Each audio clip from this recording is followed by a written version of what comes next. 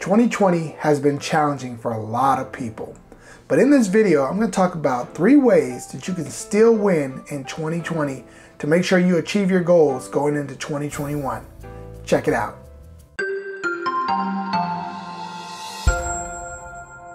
Hi, I'm Eric Halan, and in this video, we're going to be talking about 3 ways that you can still win in 2020. The year's not over. We're coming to the end of the year now. We're entering the holiday season. And even though it may have been a rough start, a rough middle, you can still finish strong. So here are 3 ways that you can still win and achieve your goals this year so that you go into 2021 even better. The first thing is you got to recognize that we're entering goal setting season. This is the time where you're probably going to spend a little more time at home. You may be with friends and family, and it may be a great time for you to reflect not only on 2020, but maybe the last 5 years and see what path you're on. It's always important to take some time to yourself and really reflect on where you've been and where you're trying to get to. We want to make sure that your goals are clear going into the new year.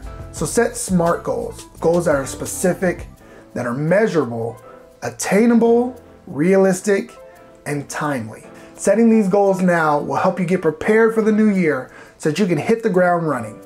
The second way you can win in 2020 is by setting up a financial goal or maybe even a budget. Start small. Do something for your finances that you've never done before. Do you take a percentage of every check that you earn and put it away into savings? Or do you take a certain percentage of every check you earn and put it into an investment account? Set up a small financial goal so that it can become a habit over the next couple months going into the new year. And the third and final way that you can still win in 2020 is by hitting the reset button. Start now. Don't wait until January 1st to reset the year. There are things that you may have had to put on the sideline because you had financial difficulties or health concerns, but now is the time to hit the reset button. You don't have to wait. There's no rule saying that you have to wait until January to set your goals and maybe your resolutions for the new year.